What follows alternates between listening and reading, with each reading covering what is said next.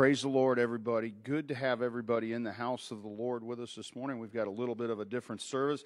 I feel like calling it a COVID service just because we had to cancel our in-person service today and do online only due to the plague running through the Albertson household and different ones getting sick, so we didn't want anybody else to have that.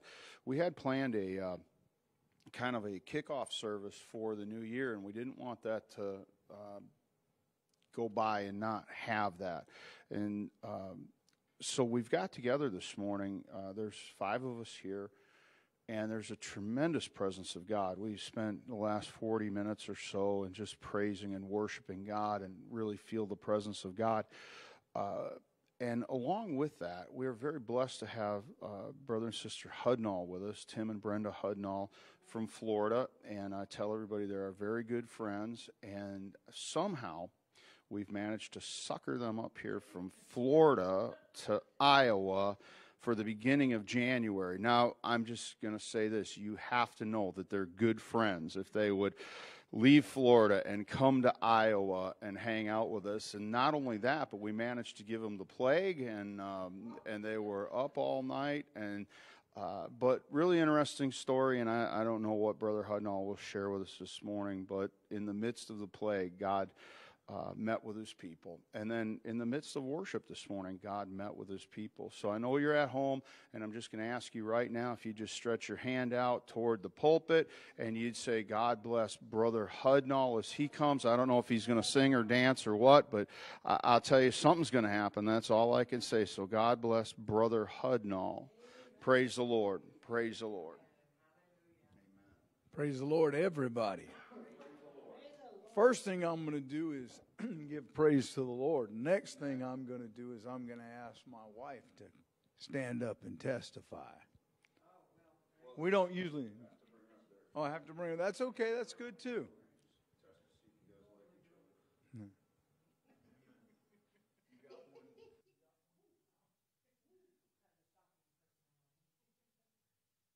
Praise the Lord. God is always good. And I'll tell you, we were given the testimonies on our way to church today about all the wonderful things that God has done for us. And I'm just so thankful that I serve a God that is enough. He is enough for everything and every aspect of my life and for my family's life. And He is enough for everyday life. And He's enough for my future. And I thank God for my God that I serve, who is enough.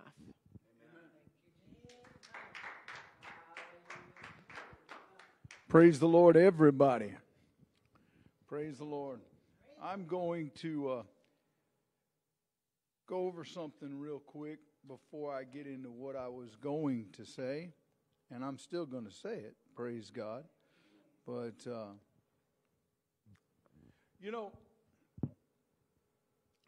people read the word faith, and the dictionary has it listed as a noun. And so when we read the word faith, we're thinking noun, name, noun, okay? But it's not like that. Faith, actual faith, is a verb, okay? It is the expression of faith, the action of faith that ensures you of your salvation. The gospel is what saves you. You've got to believe that God is and that He is a rewarder of them that diligently seek Him. Amen?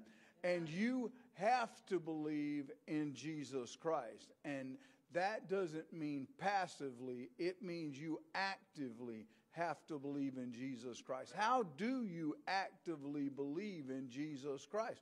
Well, we understand that it's by His death, burial, and resurrection that we even can conceive of salvation.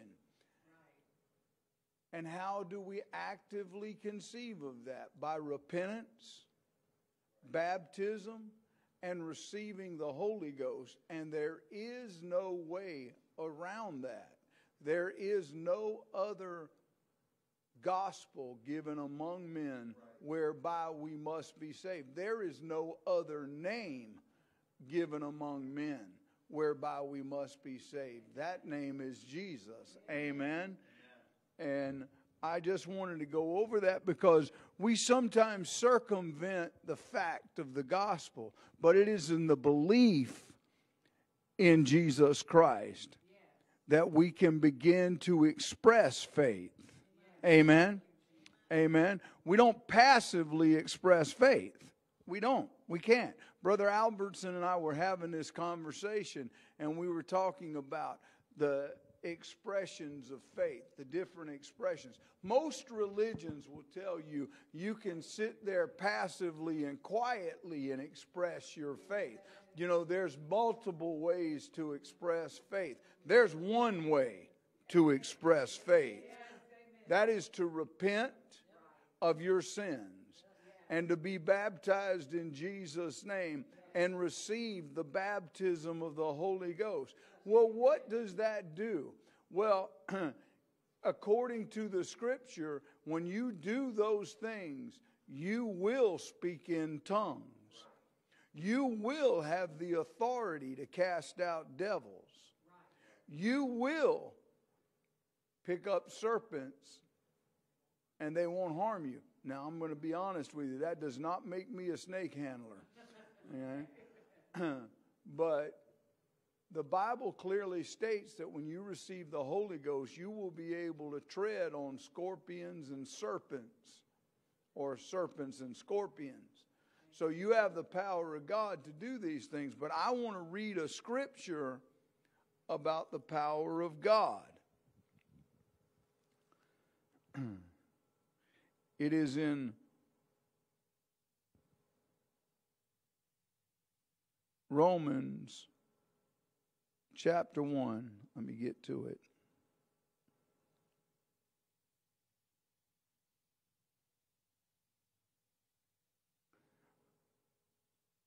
And it says, now concerning his Son, Jesus Christ, our Lord, which was made of the seed of David according to the flesh. Okay, that's one point. And declared to be the Son of God with power, according to the Spirit of holiness. Now, we get that kind of misconstrued.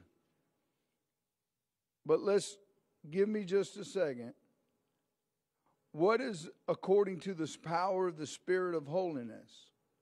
What does that even mean? It means that there's a reason for us to be holy. And everybody has a pastor, and pastors have 100,000 different expressions. You know, holiness is not necessary. That's the guys that are the extreme liberals. Then you have the guys that are just kind of liberal. You know, well, I think there's a few things that are necessary.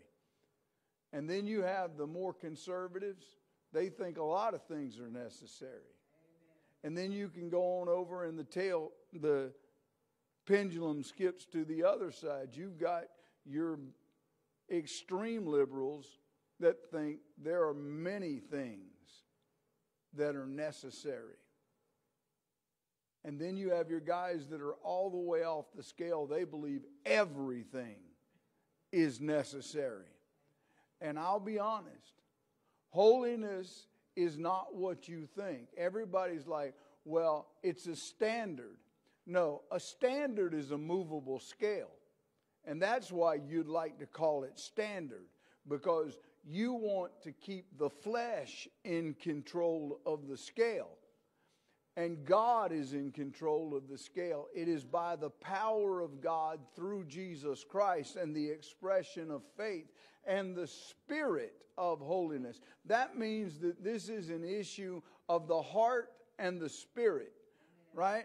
In other words, if you're going to clean your act up, washing yourself on the outside but not changing anything on the inside does not matter. There are a lot of people that look good. Their skirts are long enough. Their sleeves are long enough. They've got everything in place. They've got every physical thing laid out on the table. They've dotted their I's, they've crossed their T's, they've put their periods in place. But they've got a bad attitude. They've got an argumentative attitude. Or maybe they've just got a contrary attitude. How about this one?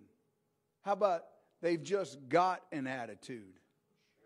And, well, I have a right to my own thinking. That's not scriptural. That's not biblical. I thought, we talk about good, we talk about evil, and we want good. We want good to prevail. We want things that are good.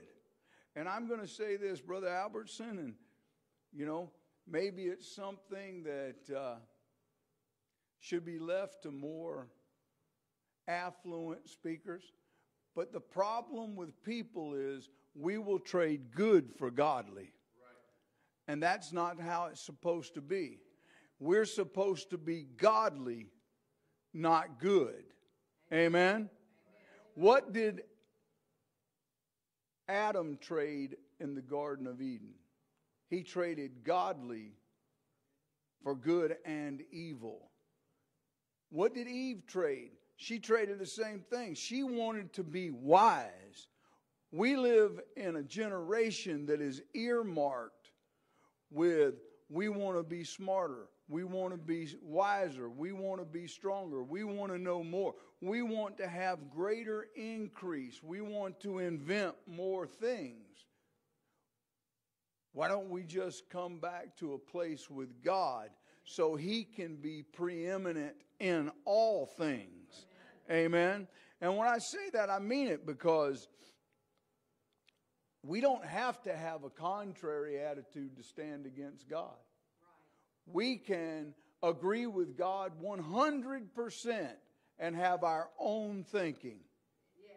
Amen. Our own thinking. 100% of our own thinking. I don't agree with everything that I read, but I'll be honest, I agree with everything that I read in the Bible. But you know what? I know my flesh. I know the man that stands here, okay? And I know who I have to live with every day. And I have to find a place of repentance, not surface repentance. Most people think about repentance like, oh, I'm sorry for the things I did. I'm sorry for the thoughts I had. I'm sorry for this. I'm sorry for that. And last night was an interesting evening. Because I don't know if it was something I ate or if it was a bug going around. Brother Albertson says they gave us the plague, but I don't know that I necessarily believe that. Sometimes I believe this is just a hand of God. Because probably about 2 o'clock in the morning last night, I started throwing up. And God started talking. And, I'm typical human. I told the Lord, really? You're going to pick 2 o'clock in the morning while I'm throwing up to have this discussion? And He is like, yeah, I am, because I've been waiting on you to get here. And I'm like, okay, well, I'm here. And He started talking to me. And He said, so you threw up. You didn't like that. And I'm like, no, I don't like throwing up. My wife didn't like it either. I kind of threw up on her back and threw up on the sheets and threw up on the wall. And it kind of went everywhere. I'm not one of those passive throw up guys, I don't throw up just like, boop, it just comes out. It's not like that. It just kind of goes, wow, for everything, I plaster the walls. Anyway, I'm sitting there and the Lord says, you didn't like that? I said, oh man, I don't like it at all. And the smell is terrible. And He is like, okay. And so I get up and I go in the bathroom and I'm taking a shower and washing off. And I come back in there and I sit down and I'm like, well, I can't quite get that smell out.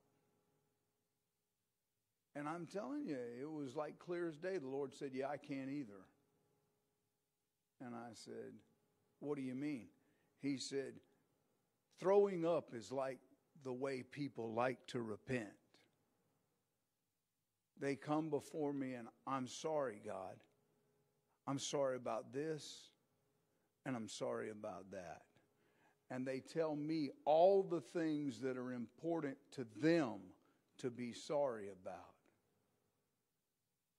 But I'm the one that has to listen to this stuff. And your repentance sounds like throw up to me. And it smells just as bad. And when you wash off, my problem is you still smell like residual. And I'm like, God, are you kidding? And, you know, I know you're sitting here going, God did this while you were in the middle of throwing up. That don't sound too spiritual to me. Well, I don't control when God does what he does, and I just kind of go with it. And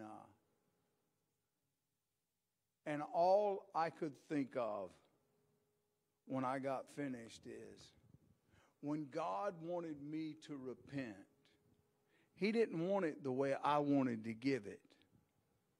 He didn't want it the way the prophets wanted to give it.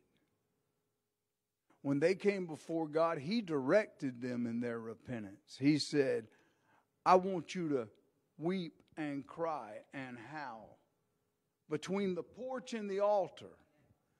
He even told Jeremiah, I'm going to lay it on you so thick, there's going to be such conviction that you're going to wish your head was waters and your eyes were a river of tears. Why? So you could weep day and night for the people.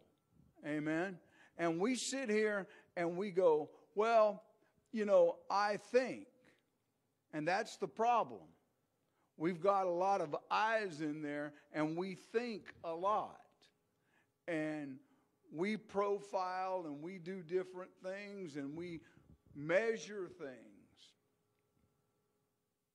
But we don't measure them according to the Spirit. We measure them according to the flesh. And that is very true, because I was one place one time and this guy was preaching a message. And it struck home so vividly to me, because I heard everybody before him get up and talk about programs. And talk about this program and that program. How we're doing drug intervention. How we're doing alcohol intervention. And we've got these steps and we've got these programs. And they really help people. I'm going to say this loud and clear. You can't affect a man's spirit with a psychological means. There's no way. There's no way. The makeup of a man's mind is not the makeup of a man's spirit. God deals with the spirit. We may interact verbally with somebody on the outside, but hey, look, here goes, I was about to say here goes nothing, but it's kind of like here goes everything. Okay? You can sit at home. And you don't ever have to darken the doors of a church. You don't ever have to come. You can do things your way. And you can get mad about things and you can decide that you're going to pitch fits about things. But I'm going to tell you about fit pitching. God can handle fit pitching. Okay? And he can handle you if you lay out or if you rise up or any action that you take. If it's in defiance or rebellion, oh, I'm not in rebellion. I have a right to think what I think. Okay, if that's what you want to think, you go ahead. But that does not make it godly. And I learned more in probably 4 hours last night about my repentance than I have in years of repenting. You know, I thought, man, you know, as long as I tell God everything, if I lay it all out on the table, I'm good. I've cleaned myself. I've bore it all out before God, and He is just to forgive if I do this. And look, if you're out there in Facebook land or whatever, and you listen to everybody that tells you everything's okay and, you know, this is your best life, you go for it. That's really what you're saying is, I want to go to hell from here. Because if a guy's going to tell you the truth, he's going to tell you that God is very concerned about the depth of your repentance. And He doesn't like it when you throw it up, I've already repented. He doesn't like that at all. Because if you're standing in this flesh telling God you've already repented, you've already made the mistake of justifying your flesh. And there is no justification before the Almighty God for the flesh. There is no purpose to stand in flesh before God. Well, how else are you going to stand? You have to surrender yourself to the Spirit of God and let Him have His way at all times. Amen. You've got to hunt. You've got to reach for it. You've got to desire it. The Bible says that if you hunger and thirst after righteousness, you will be filled. Amen. But if you're not hungry and you're not thirsty and you just want to be curious, God's not interested in that. He's not interested in how much you've laid on the table. You know what? He's more interested in about hunger than He is words. Amen? Well, you know, we live in such a topsy-turvy world. Yeah, we do. And there's a reason for it. Because God is asking the church of the living God to come to a deeper level of repentance. God is moving on the people of God that have named the name of Jesus to get out of their easy lifestyles and to find themselves a place of prayer and repentance and travail. The Bible says when Zion travails, souls are born. Amen? And we've all counted the countdown. You know, we started out turn of the century. You know, there'd be 100 soul revivals. There'd be 1,000 soul revivals. We talked about worldwide revivals that started at the beginning of the century. We've talked about the hand of God moving. And I hear preachers all the time about God's still moving. God's still moving. And then I talk to a lot of these guys and I'm saying, okay, tell me about the move of God. Well, 2 got the Holy Ghost. Okay. Well, that's 2. That's 2 more in the kingdom. Okay. Well, you went over here. How many did they get the Holy Ghost? 3. Okay. Well, that's 3 more in the kingdom. That's fantastic. And I sit and I scratch my head and I go, Lord, why aren't we seeing the results we used to see that we read about? And it's easy to say, men don't care about God anymore. Well, let me tell you, if men don't care about God, this one guy put up one website on the internet. And he asked one question. That's all that website was one question. Would you like to know more about Jesus? In one day, brother, it shut his server down. He had his own server. He got more than 1 million hits in one day of people saying, yeah, I'd like to know more about Jesus. Yes, I want to know more about Jesus. Yes, I'm hungry for something. And we sit here and we go, okay, well, what do you want to know about Jesus? Well, I want to know if Jesus loves me. Well, I have to quantify that question just a little bit. That's really not the question being asked. I want to know if Jesus loves me the way I want him to love me. I want to know if Jesus cares about me the way I want him to care about me. I just want to know if Jesus is going to bless me the way I want to be blessed. I heard a guy preaching the other day, and a lot of things kind of bother me a little bit. Some things bother me a lot. And I heard this guy preaching, and for the whole, for the part of it, I would say generally he was a better than average preacher, wasn't he? He knew how to get his message across. He knew how to turn the crowd, to get them to stand and jump and do everything. But he's preaching, and he preached for 30 minutes on the mail. Not the mail, but the mail, like the U.S. mail. And he said nothing about God. He didn't say anything about salvation. He didn't explain anything spiritual. He talked about the mail.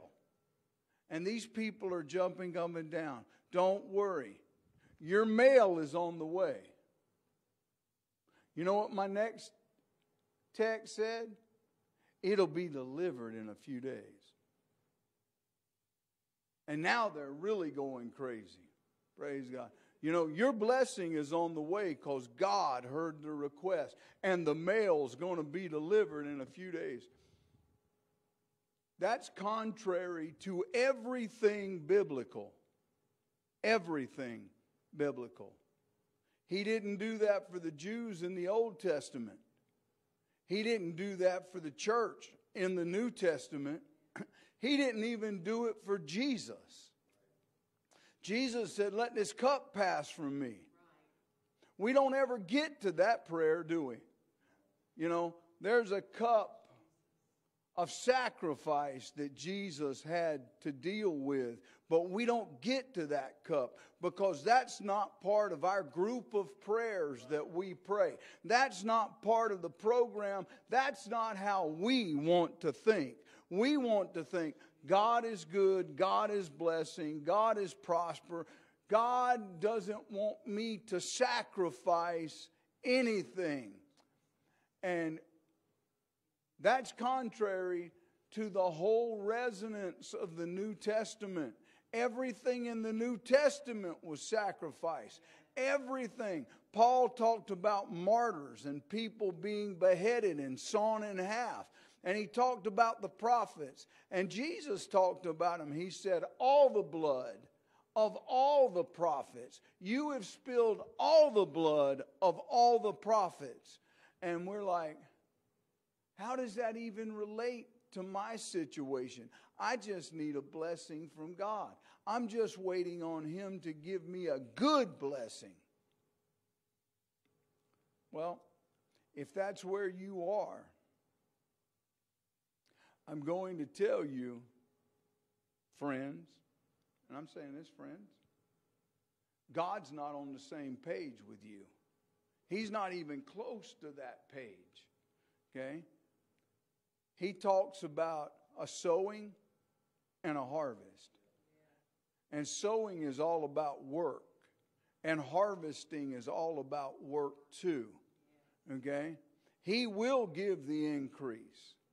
But it's not like he's mailing a letter to you with the increase. Okay? He's waiting for you to do the work. He's waiting. I want to win souls. Well, get out there and teach a Bible study. Get out there and invite somebody to come to church. Well, that's not my calling. Then I guess you're not called to win souls. Well, I just feel like God could do this. God could do it. God doesn't need us to do it. Okay? He doesn't need it. And guess what? He doesn't need to bless us for him to have a kingdom that is more valuable than anything we could ever acquire in this lifetime. You know, we're thinking that we can add to the blessing of His kingdom. We can't bless God with anything. That's an impossibility. You know, I want to do something for God. Well, you can hang that one up, okay? Because that doesn't work that way, okay? Doesn't work that way. And I know I'm not real animated this morning, and I'm not making everybody jump up, down, and shout, you know. I mean, your Cheerios are pretty flat this morning, but let's, you know, if we want to do something that is kingdom-oriented, then I'll tell you what you need to do. Just simply what you were told. Let the priests, the ministers of God, weep between the porch and the altar. You know, we all want to read these things and say, God, you showed this guy so much about you. You showed Ezekiel all the evil going on in Israel. Well, I'm going to tell you something. That evil is alive and well in the United States of America. And the church is turning a deaf ear and a closed eye to all the problems going on. We're not falling down on our faces in between the porch and the altar. That is a specific place in the church. It's from the back pew to the front pew. Finding a place with God to pour yourself out in weeping and wailing. Well, I don't weep and wail. That's just not my style. You know, that's just not who I am, brother. I'm a quiet prayer. You know, I don't get real demonstrative about this, you know. I mean, why should I do all the weeping and wailing when everybody else is being quiet? You know, I'm just going to make a scene out of this thing. I'm telling you, God is interested in somebody making a scene. God is interested in somebody getting beside themselves. He's interested in a person that crushes the flesh and exhibits the move of the Spirit. See, we don't realize how rawly emotional God is. We don't. We don't see that. We don't see the intensity of the emotion of God. We don't see that when God says, I love, He really means He loves. He really loves. He's not like us. The Bible says that He gives peace, but He doesn't give it like we give it. Amen? His peace is complete, and it's forever peace. It will keep you. His love is forever love. It is intense. It is forever. But let me tell you about love and hate. Hate is the other side of love. Hate is never the other side of like. And when God says, Jacob have I loved, Esau have I hated. He hated Esau with as much hate as he loved Jacob. He did. And the Bible says, talking about Revelation in the last days when they come up against Israel in that big battle, all of these hordes, it said He's going to come down, He's going to bring them all down on Israel. Why? Because I have hated them. Now that is not a static hate. That's an ongoing hate. That's something that started a long time ago that God decided to continue. I hated them. I still hate them. I don't like them. Now that doesn't mean that He's not a merciful God. I've talked to missionaries and like, I don't know how you can take that stance. Well, I got Bible that says that. Well, I know I've prayed people through the Holy Ghost in these countries. Fantastic. That just means God's mercy is working. He is a good God all over the face of the earth.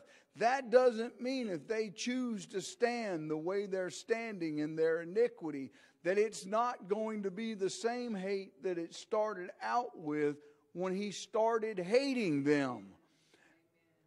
And the same thing for Christians. He loved us with the same love that he loved Abraham, Isaac, and Jacob. Amen? He loves us that much. He cares for us that much. He wants to do something for us that much. But he has placed us in a position that we cannot ever overlook. Ever. And that is, there's a gap between man and God. And we have got to find a place where we stand in that gap and we make up a hedge. We pray. We bend ourselves to the will of God and we weep, cry, howl in between the porch and the altar, that we cry aloud against the abominations that men do, the iniquity of men's hearts, the thoughts of men's minds, the attitudes that they continually creep up with, the defiance that they have, their self-willedness. Amen? These things are things that will undo anything that they've got with God. And I'm going to tell you, God is a merciful God. God is a loving God.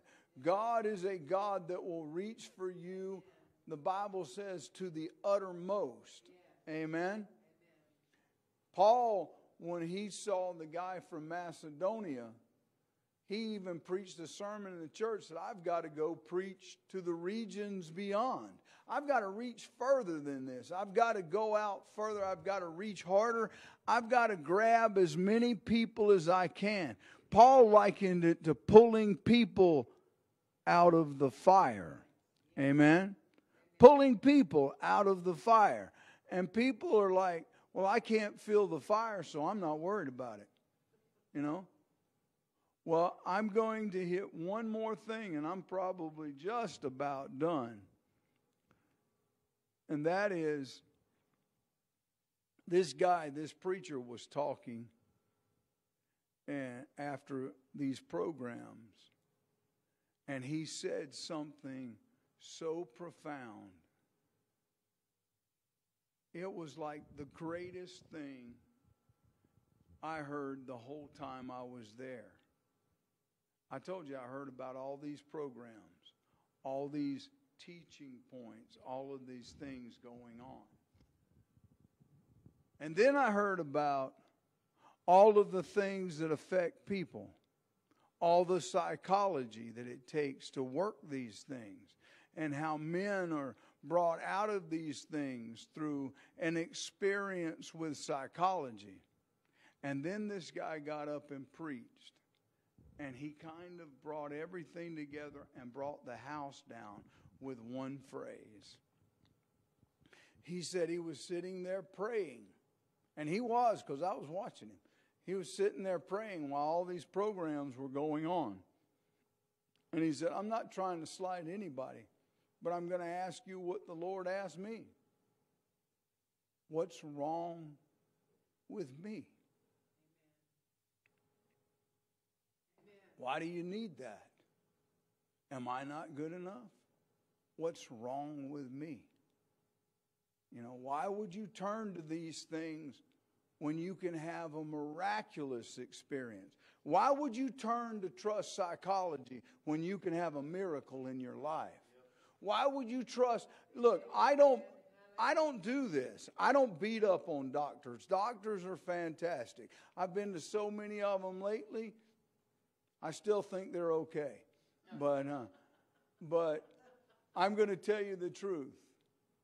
I stand here in front of you right now because of God, not because of medical professionals.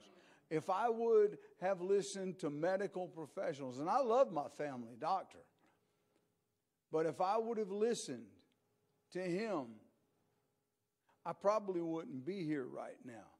because I was diagnosed with, I don't know how many years ago, pancreatic cancer. And it don't take years for pancreatic cancer to take you out. Amen? And I've been diagnosed with 4 or 5 other things that were terminal in nature. Well, Brother Hood, no, what keeps happening? God keeps happening. God keeps stepping into the scene. God keeps taking up the cause. Amen. And if you're sitting at home right now and you're saying, that doesn't happen for me, then I want you to do 2 things. I want you to begin to pray right now. But then I want you to make time to come down to a church where you can have men of God lay hands on you and pray for you. Because I'm going to tell you, some things don't come except by the laying on of hands of the presbytery and by prayer and fasting. And God's not talking about you being the lone soldier. Amen. He's talking about you coming in and becoming part of a church setting and a move of God where God can minister to you and handle situations in your life. Amen. Amen. And I know that's just you, Brother Hud. No, you've got these testimonies, but where's your proof? I got proof. I got doctors that can testify to what I'm saying. And I heard a guy, I asked the Lord the other day, I said, Lord, why do you do this to me? And I'm sitting here waiting on this really profound answer. And this guy gives me this profound answer. Brother Shelton, he says, brothers, somebody has said this, and, I'm feeling like God's going to answer it. So here's your answer. Because the doctors need the testimonies too. Because they need God just like you. Amen. Praise God. I thank God every day. Amen. That it is by sacrifice. It is by the sacrifice of Jesus Christ that we stand here today redeemed. It is by the sacrifice that Jesus made that we can have the infilling of the Holy Ghost. That we can receive the Holy Ghost that is promised. Amen. That Holy Ghost is promised. You say, I want something from God. Well, when you quit dictating to God what you want and let Him give you what He promised, He'll give you that great promise. He will fill you with the Holy Ghost. He will change your direction. He will change your life. He'll give you a new outlook. He'll give you a new destination. Amen. And if you got an issue with holiness, well, I don't believe that's really a big subject. Let me tell you something. It was holiness that raised Jesus from the dead. And if you're going to get up one day out of that grave, it's going to be holiness that raises you from the dead. Amen. And it's going to be a faith, an active faith, a moving faith in the gospel of Jesus Christ. Amen. Amen. Brother, that's all I got. Amen. Well, why don't those of us here just start to clap our hands to the Lord? Thank the Lord. Thank you, Jesus. Thank the Lord. Thank the Lord. Thank the Lord. Thank you, Jesus. I thank you, Jesus. I thank you, Lord, for your word. I thank you, Lord, for your word. I thank you, Lord, for your word. I thank you, Lord, for your word. I thank you, Lord, for your word. I thank you, Lord, for your word. If you're at home right now and you just have the ability to, I'm just going to ask you to start repenting. I'm going to ask you to repent for yourself and just cast yourself upon God. I'm going to tell you, we've got to be clean before when we go before God. And we've got to repent, and we've got to come out the other side in holiness. We've got to be holy before Him. We've got to put on His righteousness. Lord Jesus, I repent. I repent right now, Lord, of anything that I have done that has violated or gone against the will of God, that has cast down the imaginations of God, that has come against the church or the word of the living God. That, God, all those things that you love, God, I want to love them. And Lord, the things that you hate, Lord, I want to stand opposed to. I want to hate right along with you. Oh God, I want to stand, Lord, in the presence of God, in the righteousness of God. Lord, if there be any spot, wrinkle, or blemish in me, anything that is unrighteous before you, God, let it be revealed to me, because I want to cast it upon you. Lord, I want to stand before you, Lord, in your holiness, in, Lord, your holiness, in your righteousness. I worship you, Jesus. Now, if you're at home, I'm just going to ask you to spend a moment just worshiping God with us. I worship you, Jesus. I worship you. I worship you, Jesus. I worship you.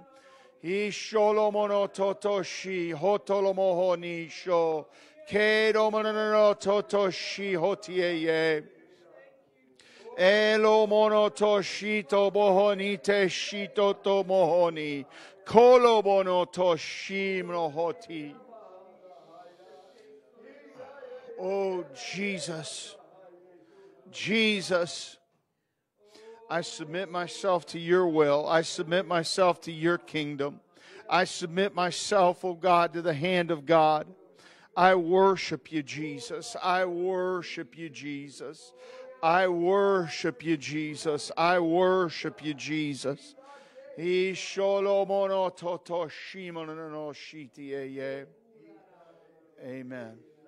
All of you folks at home, I just want you to keep praying and worshiping whatever you feel to do in the Holy Ghost. We're getting ready to sign off this service, and we want to thank you all for being with us on this Sunday morning. And again, I apologize that we did not open it up to the public and that you have to watch it at home, but we deeply love each and every one of you, and we're so thankful that God has put you in our lives.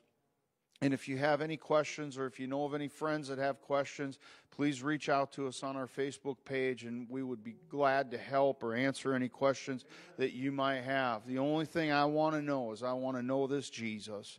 I want to know Him. I want to know the furtherance of His kingdom, His glory, His will. God bless you all, and we will, Lord willing, see you next Sunday. And for all of us here, why don't we just gather around up here?